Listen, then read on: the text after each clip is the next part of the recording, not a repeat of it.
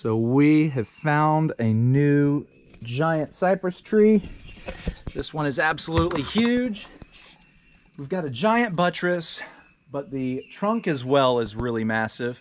I'm going to get a quick measurement on this, and we'll see exactly how big it is, but this one certainly could be a new South Carolina champion.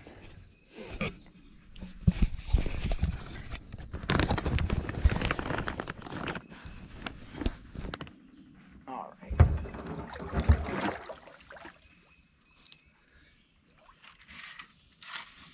Oh, I'm getting stuck in the mud.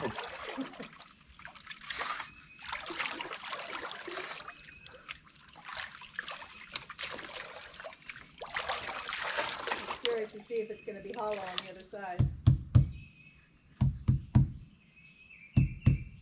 Sounds like it is hollow. Yeah. So the cool thing about these trees, the fact that they do become hollow, that's the adaptation that allows them to live so long. Because essentially it cuts their mass in half, so they keep the rigidity of like a straw. So they've got that circular rigidity, but they lose the interior mass. And so it's a lot less weight. Right. And then they have the platform of knees that spread way out, so they've got a broad platform, less mass in the center, the rigidity of the straw-like structure. And so a lot of times the top will break off, but that's part of the adaptation. The top will break off, but the tree just keeps growing and will last a lot longer that way. I've found a couple of solid trees that haven't broken.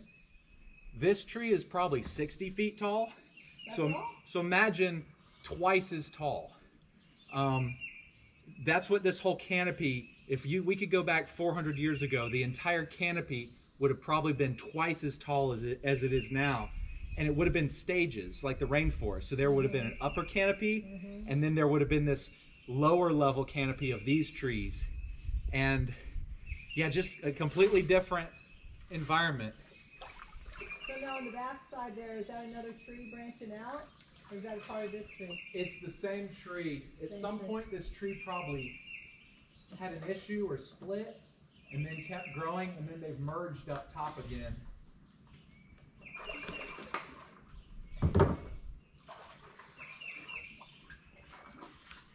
Gosh, this thing is huge.